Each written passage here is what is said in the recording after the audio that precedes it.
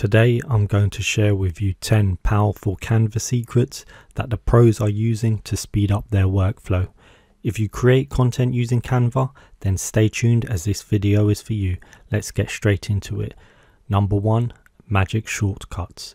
Simply hit the / key to open what Canva calls the magic shortcut. Here you have access to a range of commonly used elements. One thing on this list I found useful is the logos shortcut. If you haven't uploaded a logo, it will prompt you to add one. You can then drag it onto your design.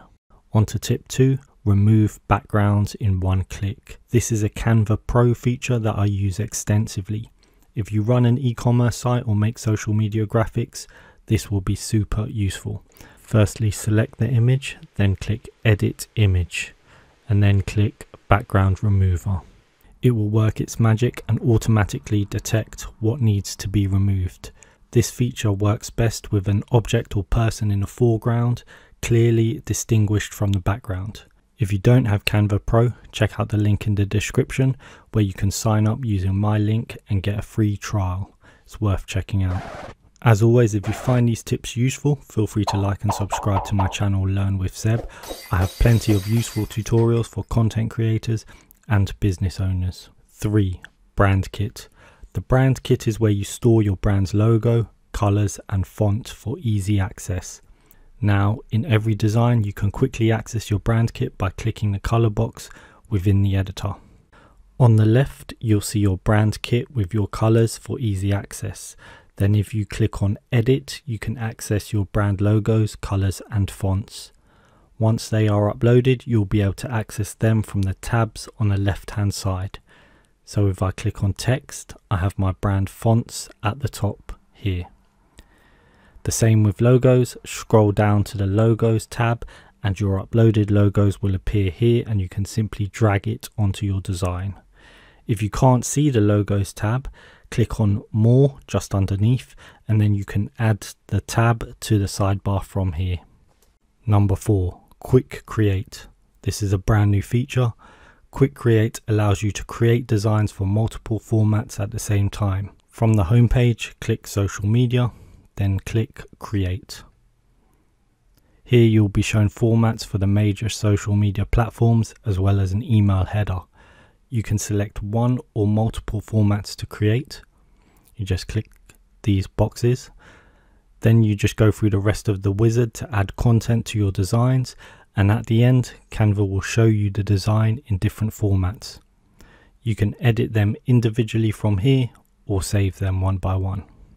I'll quickly go through the editor now and add the main text and body text. Then you can add an image and logo. Now with step 4, you can choose a template. There are multiple categories here, from fun and simple to modern or geometric. In step 5, you can choose a style. Once you select the style, the design changes in real time. Here you can also see what the design looks like in the various formats. If you are happy with it, click Finish, then you can see your collection or download it. If you click See Collection, it will save each design separately for you to edit. Now you can customize each one individually or download it. 5. Keep organized with folders. You can add photos or elements to folders for quick access. Just click the 3 dots in the top right hand corner of an element and then click Add to Folder. Now you can create a folder or add it to an existing one. What I'll do now is create a new folder and call it Elements. Then I'll click Add to New Folder.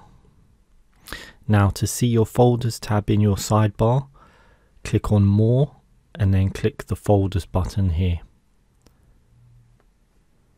Once selected, all your folders will appear here. This is useful if you have multiple brands that you are trying to manage. You can find and edit folders from the Canva homepage, then click Your Projects in the left hand side. All your folders will appear at the bottom here, including the new one I just created. By clicking the 3 dots, you can rename, move or delete folders. Now if you don't want to create folders and just want to save elements, you can do that with my next tip. and that is to save elements for quick access. If you have some favorite elements that you always use, you don't need to have them in a folder. You can use the star feature to save them. This is quick and easy. Once they are starred, they will appear in the starred tab on the left hand side here, and you can easily remove them. Tip 7, duplicate elements. Alt and drag, or if you're on a Mac, Option and drag, and this will allow you to quickly duplicate elements. This is useful if you are copying layout elements or text boxes around the page. The good thing about this way of copying is that it also gives you grid lines, so you can evenly space out the elements or line them up perfectly. 8. Duplicate pages to A/B test designs. Sometimes you might want to make variations of your main design to see which one looks better. You can do this by duplicating the page with this button. You make the changes, and then by clicking the grid view at the bottom, you can see your designs side by side. I use this a lot to test out different thumbnails for my YouTube videos. I'll make a bunch of them and then use grid view to see which one stands out the most to me. It seems to be working fine so far because I've grown this channel to over 75,000 subscribers by using this specific technique. I'm giving away all my secrets now. Last one, 10, advanced search. Another thing the pros use that you may not know is the advanced search functions to find unique elements and designs. When you are within the editor, you can use the plus symbol to narrow down your search results to find specific elements. So if you type in plus letter plus frame, this will come up with letter frames, and you can add the font and uppercase to really narrow it down. So here are some examples of what you can search for in the search bar. So the first two are just the letter frames, followed by the font type, and then you can add upper or lower to find uppercase or lowercase letters. Here you can find letters in the shape of a doodle. This works using the keywords feature assigned to the elements. So you can find the keywords by clicking the 3 dots and then seeing what keywords are tagged to it. So these are essentially the meta tags.